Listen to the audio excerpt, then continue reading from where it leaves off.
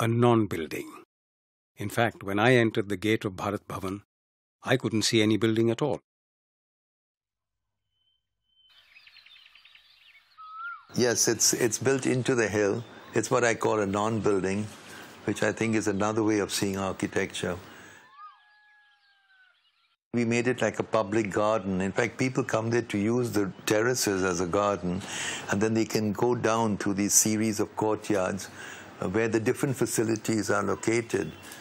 And it works because it is so casual that people, and average people, go to see it. They come on their scooters, a whole family, and then they really come for both, to walk in the garden, and then some of them get tempted.